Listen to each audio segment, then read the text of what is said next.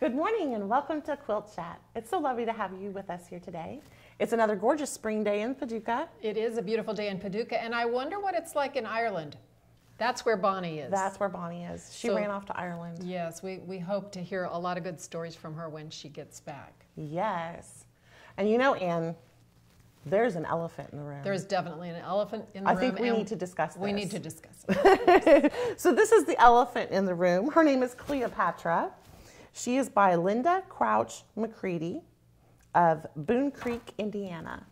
And this is her lovely elephant that will be featured in the next QuiltArt Engagement Calendar. Right. For 2020. Right. Oh, I'm getting old. Yeah, the 2019 engagement calendar is already for sale. It's already out. That's why I just realized it's just moving right along. But this is a gorgeous, gorgeous example of complementary colors playing well together, isn't it? The purple and orange is just really very pops. Nice. She's a sweet little elephant. Well, we're pretty excited because around here, you know how magazines get done way early. Well, we've just uploaded the July issue of AQ, and we're going to be featuring some really nice quilts and some exciting things. But for right now, I want to talk just for a second about the May issue, which is, if you are a member of AQS, you will have this issue already. In this issue, we have an article about Celebration, which is a quilt by Gail Garber, quilted by Chris Vieira. And you can read a lot of details about it in the magazine. But we're going to talk just a little bit about some of the things that were really awesome about this quilt. The intense hand-dyed fabrics were just incredible. The use of the hand dyes. She had an original drawing, which really didn't end up being exactly her final quilt. It was something that evolved along the way, as did Chris's stitching. Chris said she started by knowing where some of the main elements would be, and then she just took it intuitively from there. She is one among many other people who I always hear the comment, the quilt talks to me. Yes, so yes, they let the quilt express what it needs to express. You'll see on here lots of circles. This was Gail's first time using Karen K. Buckley Perfect Circles. That Karen K. Buckley gets around. Yeah, she does, and she's just so perfect. She has some amazing products. Gail said she really, really loved the Perfect Circles. They are fabulous. I think we have those for sale, don't we? We sure do at shopaqs.com. Gail said she hadn't done checkerboards before either, so this was her first try at checkerboards. I think she did okay. Did a pretty good job, and this was in the National Quilt Museum's Flying Geese Challenge. Oh, wonderful! I think that was last year. Well, there's certainly a lot of geese flying around. Right. Yeah, there are a lot in there. You're going to have the diagram for. Oh, we do. We have a special treat. Yes. So if you're watching Quilt Chat today, you will notice in the description there's this wonderful little link for a free coloring page that Gail Garber was so gracious to give us to give to you. So you can see where she started for this quilt. Yes, and maybe you can do some coloring and drawing of your own with your own intense colors or not so intense, whatever you want to use. We hope you will enjoy that. Yes. We have on the table here, we've been talking a lot about traveling with quilting this summer. Oh, you know, it's the time for it. Everybody hits the road and goes on vacation, but so you want something you can pick up and take with you for all those hurry wait moments. Absolutely. Yes. And so this is Cheryl C's quilt scroll, which makes traveling great, and it looks like you've loaded it up with a lot of fun things to do. I did. What I have loaded it up with right now is my latest thing that I'm pretty excited about, and that is the Brimfield Awakening block. It is a block, Kim and Nisha from Brimfield Awakening found this block at a I think it was a flea market type of situation. You're going to find out more about that whenever you get the September issue of AQ, because I've been then talking. Don't tell all the secrets. No, I'm not telling any secrets really, but isn't it a cool block? It is amazing. It's for English paper piecing, this is right here. Maybe we can show this. Is the little packet of paper pieces that I used from paperpieces.com. They are wonderful. To put this together. So it's really a neat block. Now I was wondering though, Betsy, can you tell me what you think? Because I'm not always great with colors. Do you think the blue is good? Because see, on this kind of board, we can just play. We sure could. You could take different things away and add things in. And we can change things around. I really like the blue. I love your color selection. It's just so pretty. The florals are so soft and. Yeah, that was kind of, it's an old-fashioned block, actually. It's one that was around in not the last century, but the one before. Just a little before my time. The Brimfield Bonnie's Awakening time. Girls. No, we're She's not saying here to get after me. No, I didn't say that, Bonnie. I might have, Bonnie. She might have. Oh my goodness. I also laid out a few pieces of another project that I've got going on, and that's a Storm at Sea.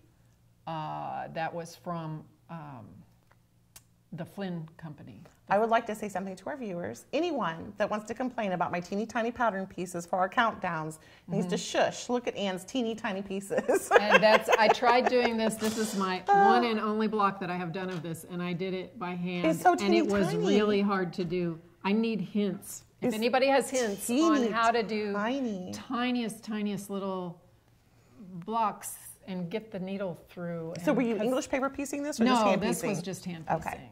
Yeah. But this is still a really great device for the carrying on, carrying around and taking with you. Right. And we have an article this week in On Point about block assembly, and so you can find that over at aqsblog.com. And we talked about kind of how to dissect that block and get those units out so you can find where everything goes. Right. And then we showed some great ways that you could have little layouts. In case you don't have a wonderful design wall, you can access it that way. But this is cool because it has top secret stuff. So well, this, for one thing, you can use it, you can hang by this hanger. Yes. And use it actually as a design wall, or take it to a class and show it as a, your design in progress. Or if you're just working on something in your living room and you want to keep it laid out and don't want to have to be picking up and putting it down every time, you can just roll it up on this and take it on vacation. And everything stays in the exact same spot. Right. So they don't get jumbled out. I don't know if you want to take it to the beach because I don't think sand would be real good on this, but in the hotel would be okay. The hotel would be okay. Maybe if you're careful.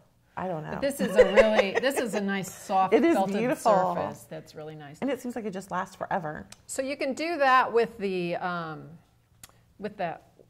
handle part. You can hang it, but you can also, when you roll it up, see how neatly that rolls together? Oh my goodness. So those pieces are going to be right there in place. That's fantastic. It has Velcro. And it just grabs it. I love that. Grabs. Now, the trick is, well, I think I didn't really do it very tightly, but the trick is the interior of this roll is empty. It's a tube.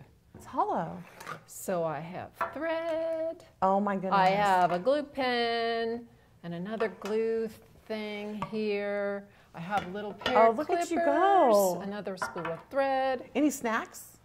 No, but no chocolate? You could easily put a bag of M&Ms. You could just tuck it right in there. That's perfect. And one of the really cool things that I thought this has that I didn't realize. Do you see this hole in the middle? I see the hole. There's what do you think hole. the hole is for? There is purpose for this hole. The sand escaped from. Well, that would be another good thing. Whenever you put your thread in, run your thread through that little hole, and you don't even have to mess with that. You don't have to go thread. chase it when it goes zooming off at the airport across the floor. You don't have to chase it. If you're working in your car, for instance, just have this down beside you. Oh, that's wonderful. While you've got some pieces in your lap. Because my thread always goes to the very center of the car seat under me. Right. So I cannot reach it. So you can put little scissors. You can put anything. Oh, that's now. terrific. Whenever I do English paper piecing, I usually use a glue stick. You can also use Roxanne's Glue Based It. Love? Do you? Love. Well, you would probably really love this. This is Roxanne Glue Based It Dip and Dab. Oh, it looks like eyelash glue. Well, open it up and see what you think. Let's see.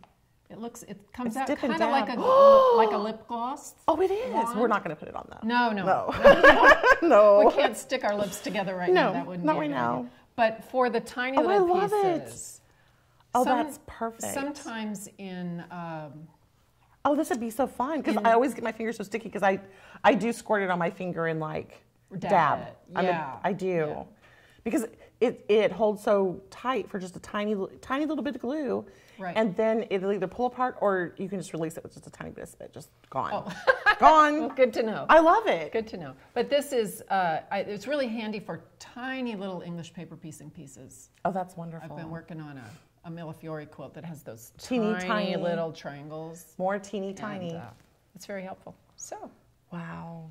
That is cool. That's the stuff Well, this is quite the cool contraption then. It has all the goodies in it. Oh, more. And there's more. This is their handle then. Oh, that's wonderful. I was trying to figure out how you hook this, over your shoulder or whatever with the longer part, but I realized that you just tuck it out of the top and it's kind of like an umbrella.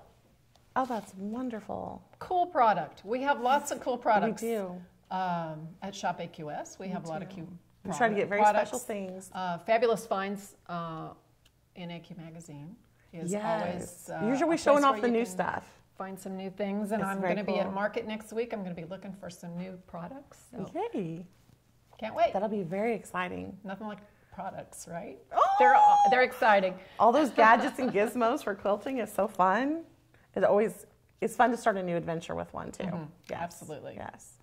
Well, thank you so much for joining us today. It's been lovely talking with you and showing you all of our fun things. We hope you have a lovely week, and we look forward to seeing you next week. Bye.